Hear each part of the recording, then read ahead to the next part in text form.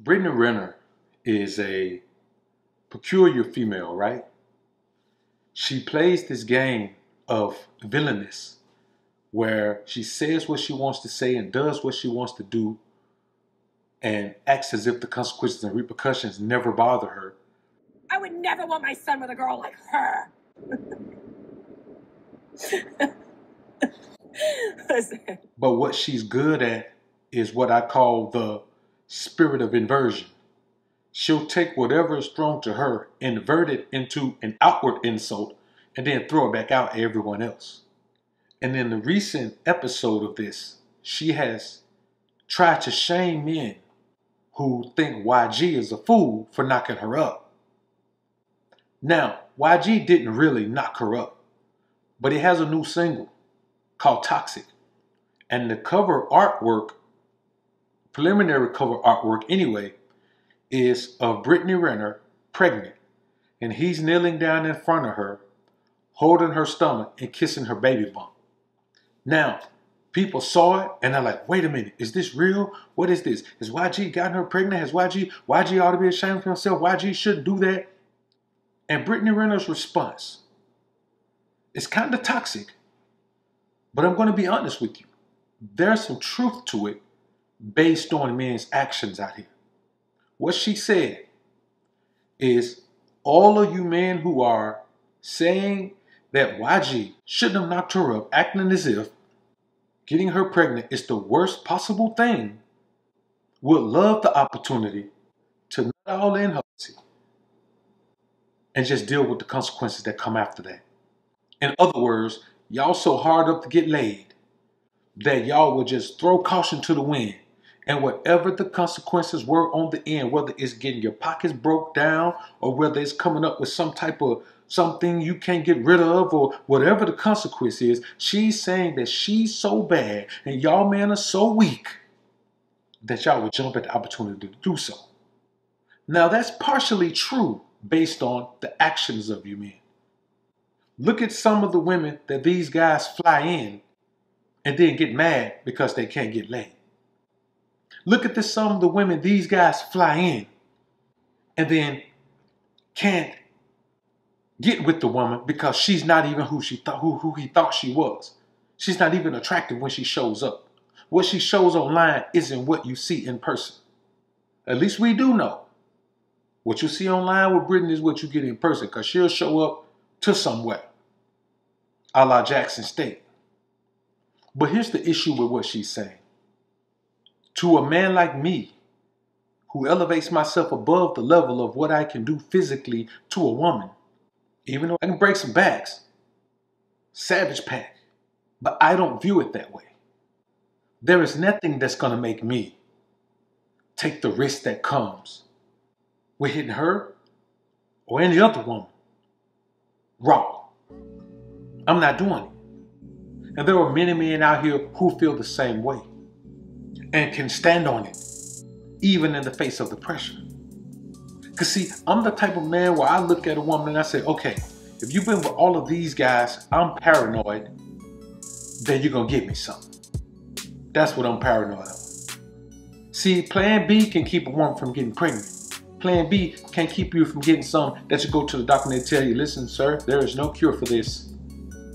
But it's funny that a woman can say this with confidence, and women can jump in the comments, and also beta male simp manginas can jump in the comments and say, yeah, you're right, and they ain't trolling.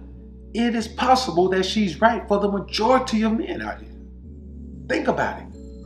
When you really think about what's going on, it is possible until you get to a certain level of man. And that level starts somewhere at an arbitrary position, and every man above that wouldn't do it. Cam Newton wouldn't give her the time of day. And he had the opportunity. BOA, given the opportunity, wouldn't give her the time of day. Why? Because there is a certain quality that I look for in a woman. There is a certain spiritual sanctity that I look for in a woman. There's a certain level of calm peacefulness that I look for in a woman.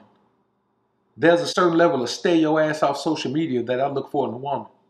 There's a certain level of non-toxicity that I look for in a woman. And many men feel the same. Now, am I saying that these men won't cut Brittany Renner? Nope. Because under the right circumstances, I might myself. But I ain't taking no chances on doing no knocking up. And I ain't taking no chances on then burning up. And that's what she's saying the majority of men would do. Now, I ask myself, out of all of the women in the world, why YG chose her to put in that position? Well, I guess she fits very well into the term toxic. And this isn't something for her to brag about. Like, she's happy that she's on a cover called Toxic because that's the energy that she wants to portray and relay. Here's what Brittany doesn't understand. She's getting older. Everything she's doing right now and everything she's saying right now is eventually going to come back to bite her. Karma goes both ways. Karma, like men and women, she goes both ways. So she's going to have to deal with the consequences and repercussions of these things. The same way she's saying men will just go ahead and shoot her club up and then deal with the consequences. Yeah, everything she's saying right now, she's going to have to deal with the consequences of those things. But what I find funny is that men who jump in comments and comment on things like this probably would do that very thing they're commenting on.